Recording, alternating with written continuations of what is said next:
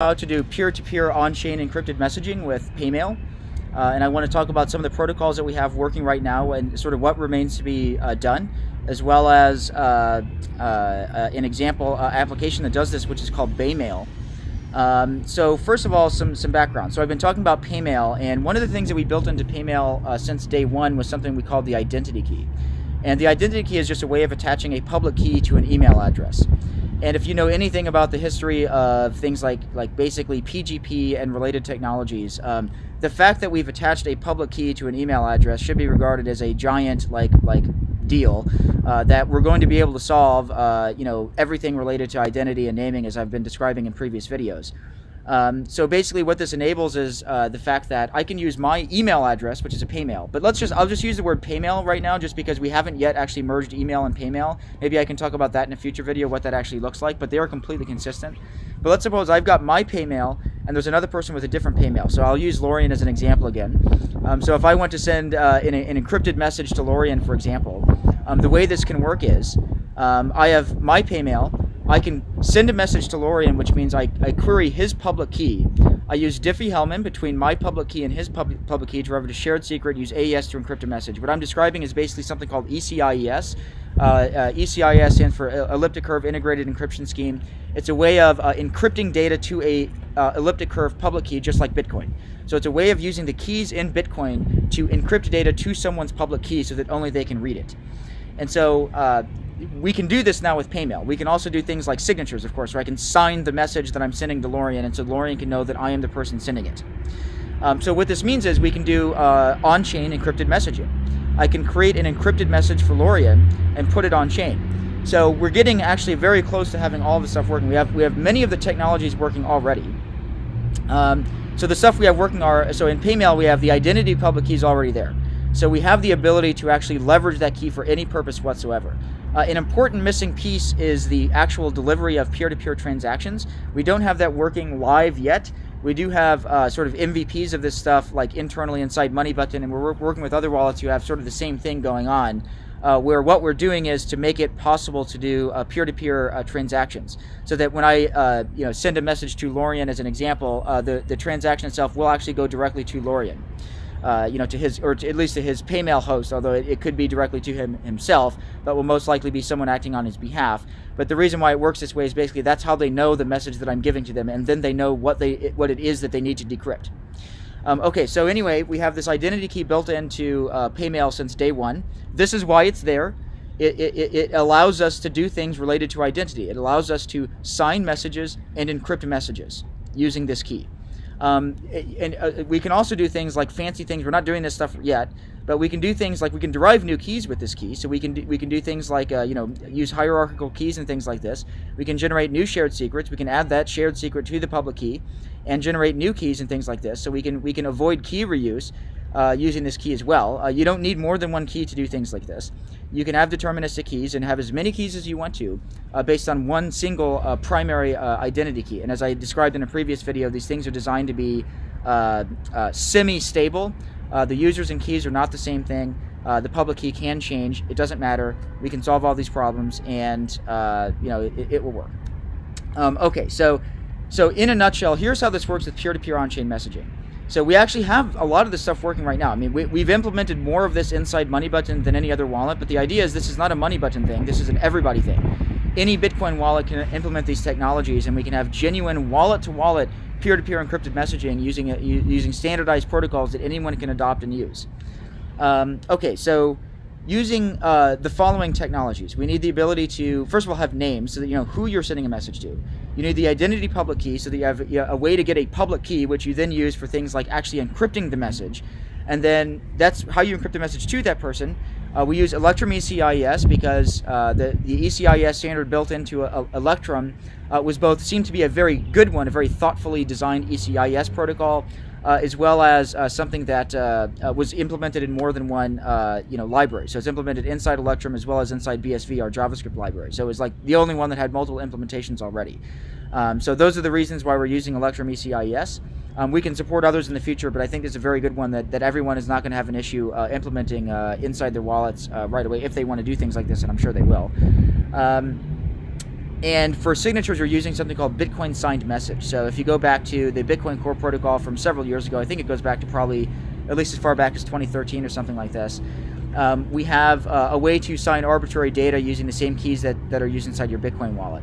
So you can. So the idea is that we don't want to ever accidentally send money somewhere when we're signing arbitrary data. When you're signing data, no one should be able to fool you into accidentally signing a transaction.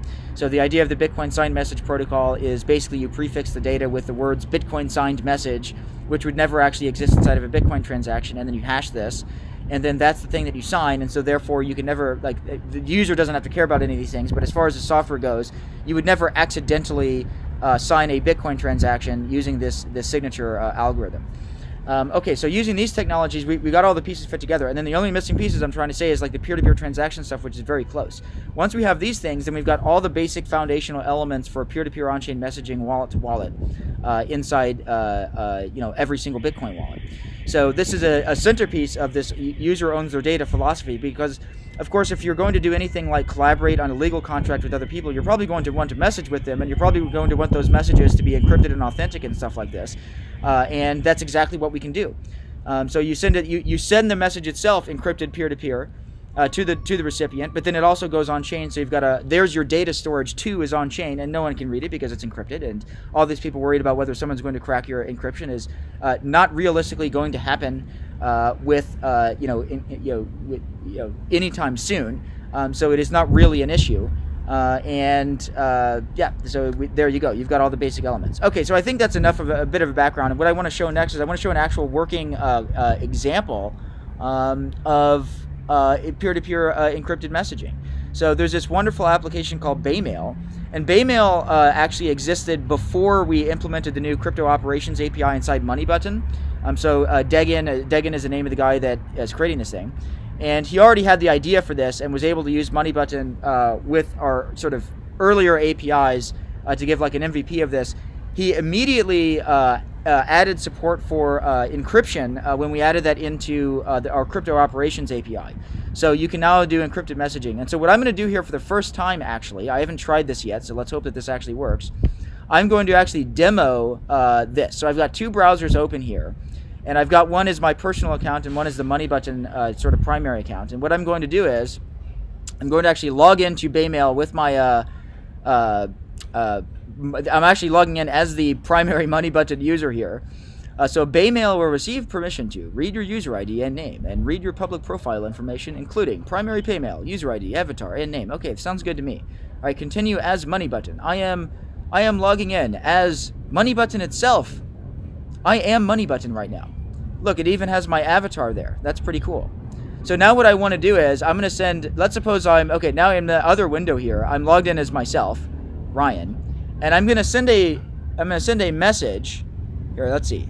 How does this work? So I'm going to say, oh no, I got to go up here. So I'm going to send a message to moneybutton@moneybutton.com. And I'm going to send my message, hello, MoneyButton. I am the CEO. Get working. No, here. Add more features and stuff. You need more features. You need more features. And you should go faster. But otherwise, you're doing a good job. Okay.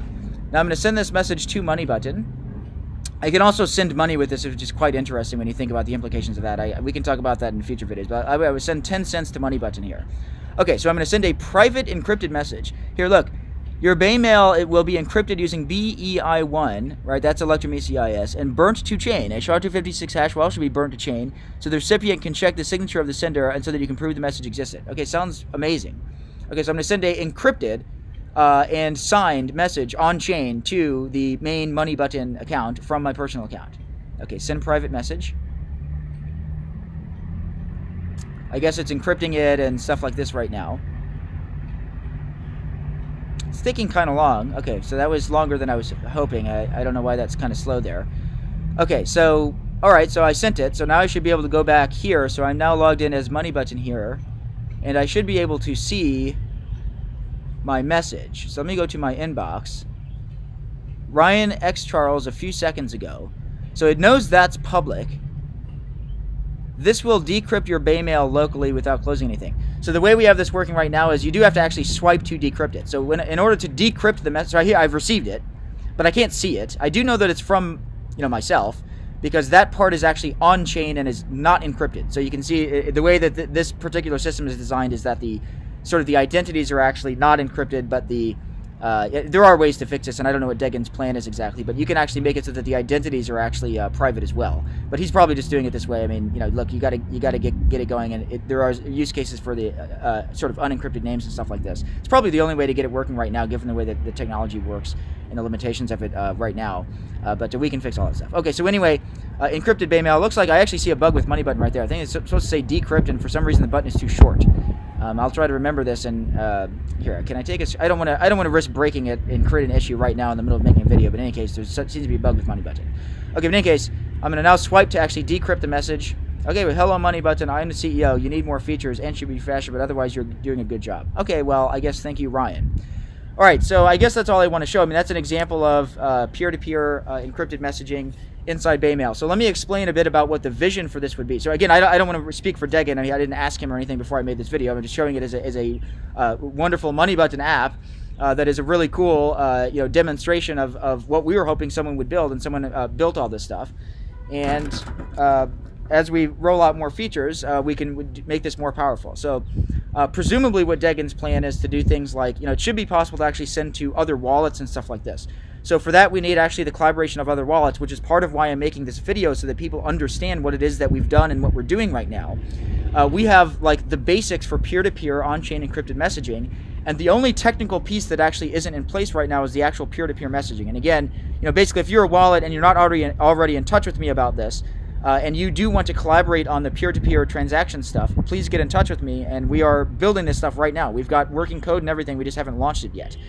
So we are going to deliver on the peer-to-peer transaction stuff.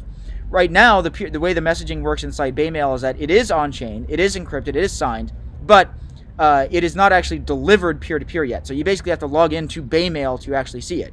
The way it will work in the future is you're just going to use your wallet, and it will go to your wallet, and all you have to do is open your wallet, and your messages are going to be there.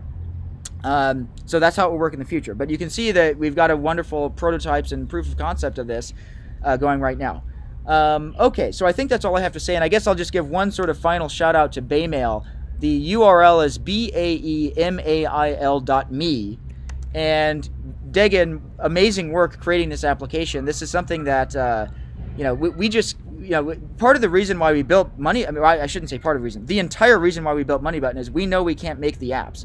So we're like, okay, well, let's just focus on what we're good at, which is the button, and make sure that it's possible to make apps. And Degen has made a remarkable, innovative app that just couldn't make me happier that this exists, and he did it incredibly quickly.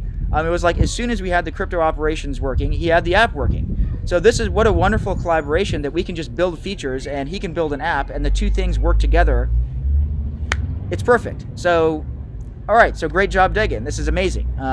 So anyway, I hope everyone understood everything that I'm saying in this video, and you get what we're trying to say here is we've got signatures and encryptions working on-chain. This is what the Crypto Operations API is about.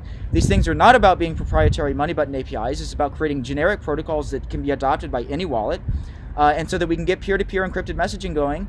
And this is a centerpiece of a user-own-your-data paradigm for the internet, which is going to change everything. So we do need peer-to-peer encrypted messaging, and we've got it going. We're very close to having this stuff working. We need the wallets to add support for this stuff, which is going to be very easy, because I know many of the JavaScript wallets are using our library, which already has the signatures and encryption algorithms in there. It's really just a matter of sort of getting it going inside your wallets, insofar as you care about peer-to-peer encrypted messaging, and we can have this working. There are more sophisticated ways we can do peer-to-peer encrypted messaging. I can't remember if I said this in the video earlier, but I mean, we can do video, we can do more sophisticated algorithms like text secure and stuff like this. But let's do this one step at a time and do everything iteratively. We can iterate protocols the same way that we iterate our own application. So if we iterate the entire ecosystem together, that's going to be a better way to get things done rather than to try to do things monolithically. And that's exactly what we're doing, is actually iterating the protocols. And I think that's a benefit of extensible protocols. Okay, I think I've said enough for this video, so thank you very much for listening, and congratulations, Degen, on making a wonderful app. This is just, it makes me so happy to see things like this. All right, so thank you very much.